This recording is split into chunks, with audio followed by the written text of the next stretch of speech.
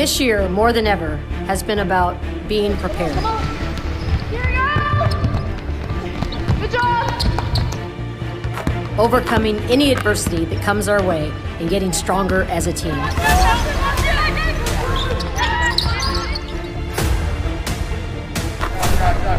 All the time in the weight room and in the gym, it's led to this.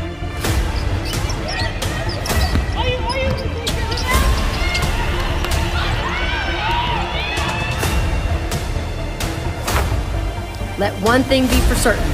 When the tip goes up, we're ready.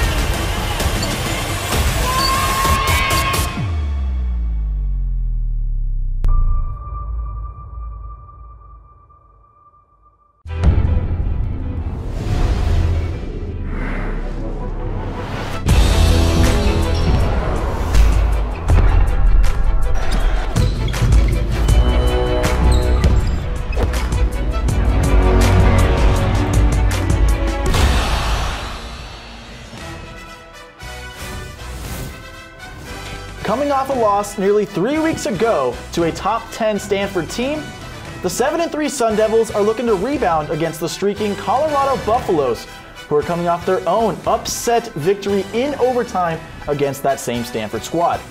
Hello and welcome into the Pac-12 pregame show. I'm Jordan Spurgeon, joined by Alex Gelman. And Alex, it's apparent that records won't matter in this matchup as both teams have proven they can compete with anyone in the Pac-12.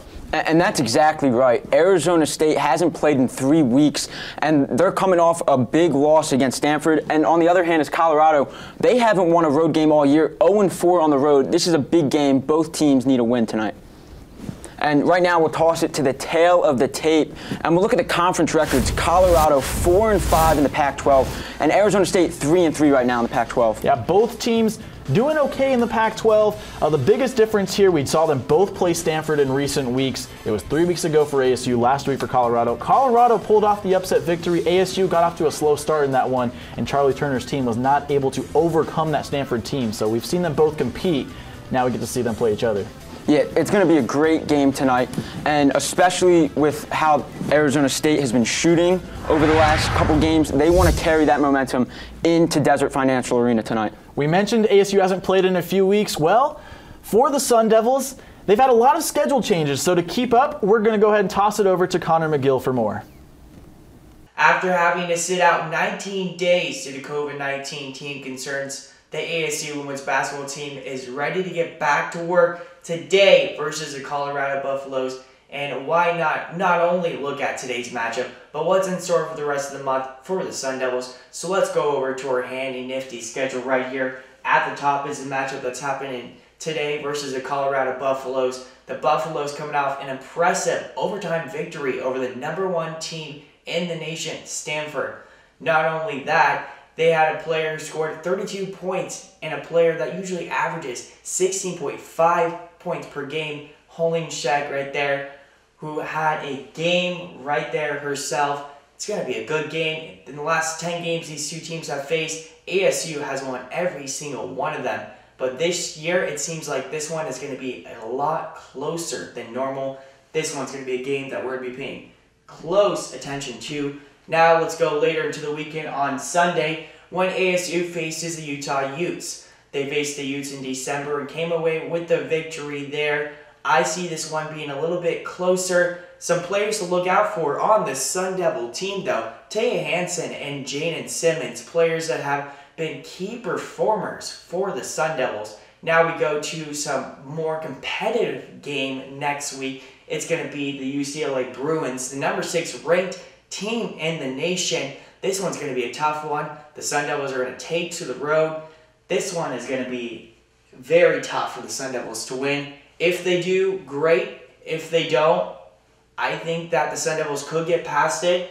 Now we go to this last game, which is going to end out January, and this one is against USC. The last time these two teams faced earlier in the year, it was a close one, and I still think this is going to be a close one right here.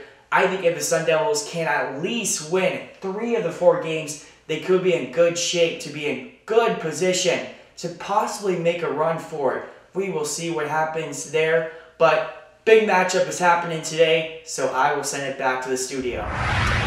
Welcome back to the Pac-12 pregame show. Joining me today for our social media zone from around ASU Athletics is Olivia Eisenhower. So Olivia, take us through some of the best tweets and Instagram posts from the week. Thank you, Jordan. Well, first to start it off, Coach Charlie of the women's team had a specific quote she wanted to share for MLK Day this year, saying, "Life's most persistent and urgent question is, what are you doing for others?"